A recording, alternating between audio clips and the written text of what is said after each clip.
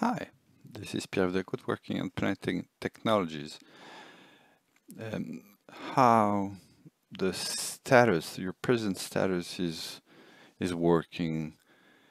So you can find your present status in your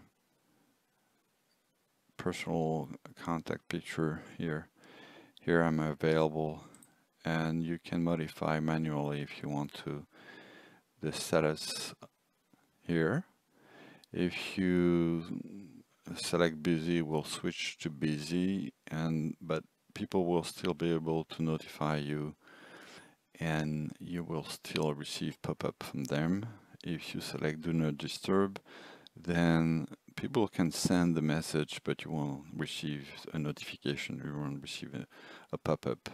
And you can also change, for example, to appear offline.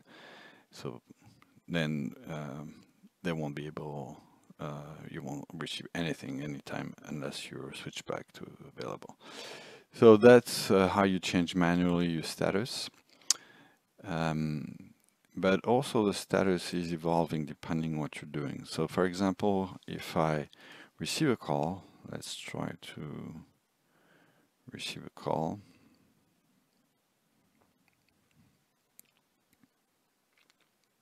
The status will switch as soon as I take the call. So you can see that it changed to in a call. Also, when you go into a meeting,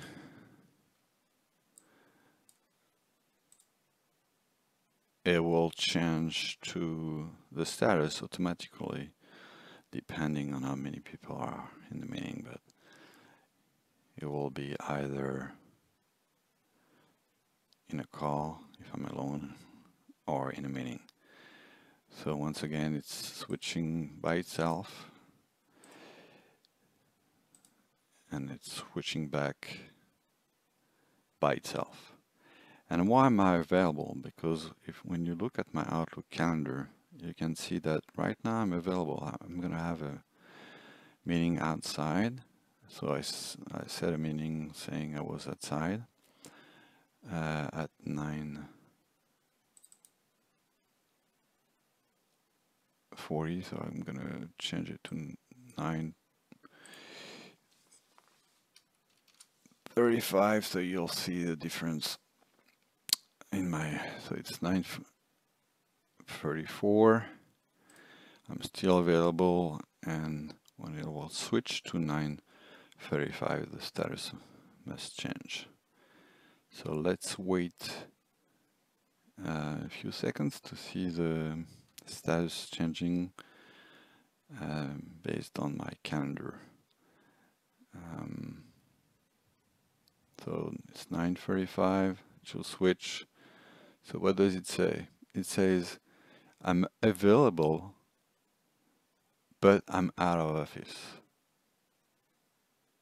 So it takes the information coming from Outlook, because in Outlook, when I set my appointment here, I said it was out of office. So it's really rich how the status is. It's not. It's more than what you think it is. Actually, when you look at the manual status, there's some granularity depending on your calendar and depending on the events like receiving a call, but also when you're in meeting. So let's start a new meeting now.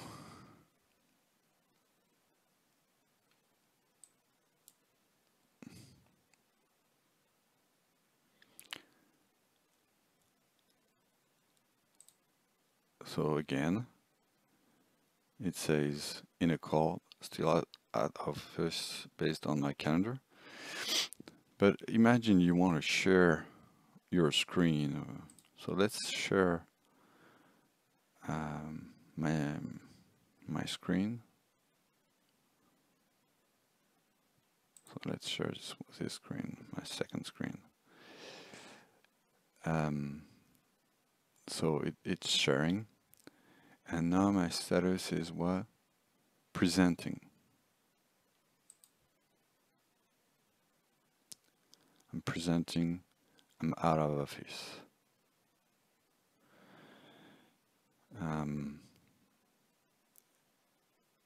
And actually, when you're presenting, it's like to be in a do not disturb. We cannot see it clearly, but the sign is do not disturb. Why is it do not disturb? Because when I share my screen, I don't want people to see the notification. So it switched to do not disturb, so I cannot receive any pop-up, even if somebody is notifying me. Now I'm gonna stop sharing my screen.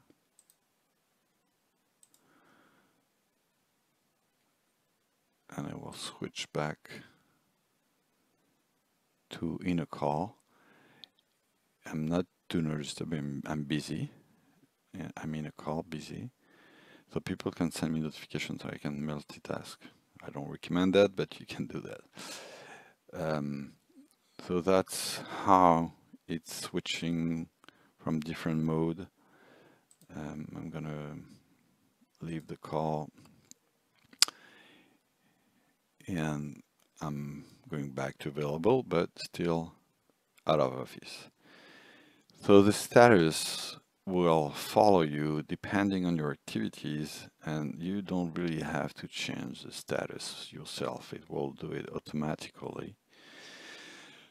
Thing to know is maybe sometimes you're working in an environment when you really need to be to receive notification, very important notification for very important people. So you have the ability in your settings to change who can bypass you do not disturb. So it's in settings in privacy. You can manage priority access. So you will be able to receive notification even if you do not disturb. So you select who can bypass this. So you type the name and you add it in the list. And that way they will be able to notify you, and you will see a pop-up window saying they're notifying you. But be aware, if you're sharing your screen, then people will see that. So that's a thing to know. You can, especially for I don't know, for example, for a VP with a or exec is or his exec assistant, he might want to have a to let them bypass the do not disturb if there's an urgent call or something very important. So that was a quick tour of the presence. The presence is everywhere. So if you're going into your browser, you'll see the presence on every. You see, Matt is available. Dan is away. So every time you have access to a contact, an identity, you will see the presence showing even in the browser or in an email in Outlook. If you go to an email, I can see my presence here. If I go to Andy, I can see his presence. So up here is away. So the status, the present status is really accessible from anywhere in the platform. I think even in a document. Let's try to see that. I'm not sure, but here, yeah. Maybe not. I thought you had access. Maybe when people are opening a document, not mine. Mine is not visible, but I think when somebody is opening a document, you can see the person opening the document, and you can see their status here. So really, it's following you everywhere, and you're aware of what is the status. So maybe to finish, a recommendation or a comment is to me. So you can let's go in a chat, for example. In the chat, you can start a conversation, even if the person is in whatever status he is. You can start the conversation because it's asynchronous. You might think it's only synchronous, but not. It's asynchronous. So you can start to discuss with somebody, and it will, as soon as he comes back, even if he's in do not disturb mode or if he's in clear offline, or if he's disconnected, so he will be offline. You can send a message, and they will receive it just like an email at one point when they reconnect. So that's one point. The other point is my recommendation is when you see a status, so you see here all the status of the people I recently chat with.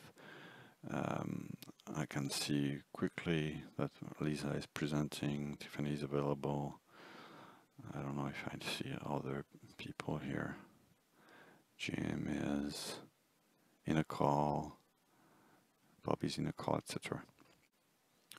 So to finish this, just two last things.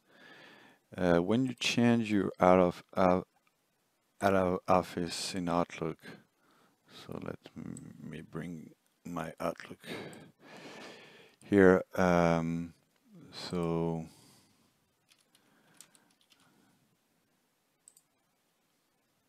if I turn on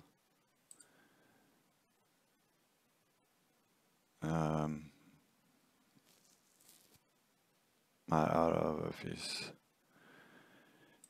what's going to happen with my status?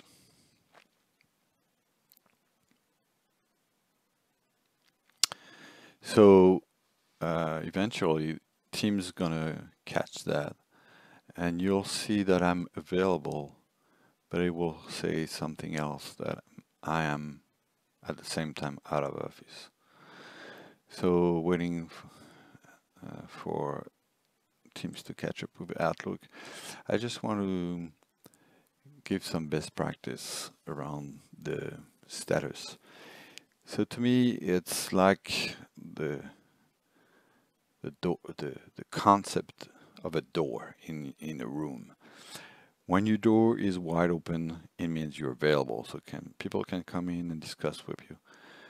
When the door is closed, it means you're busy, so people should knock before. That means, for example, when you chat with somebody who's busy, you can chat, but I say, I know you're busy, can you come back to me when you're available, or can I disturb you?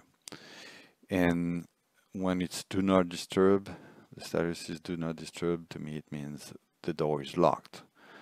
So probably you shouldn't, try to get in, or for sure not to get in, or even knock.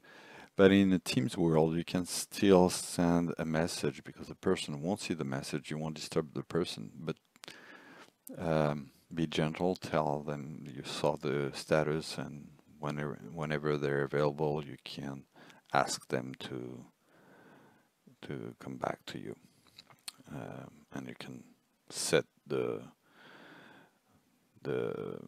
feature, to be notified when available. Also, the status, I forgot to talk about that. You can set a status here for duration. So I'm not sure what are the use case for that, but if you want to manually, not based on your Outlook calendar, if you want to set a status for a period of time, you can select the status, you can select the period of time you want that to be. Even there's custom setting here. You can also do that pretty easily. So apparently my out of office status didn't catch yet, so it probably takes some time. Maybe I'll try to refresh just to see if it works after a while, but it will come eventually. You will see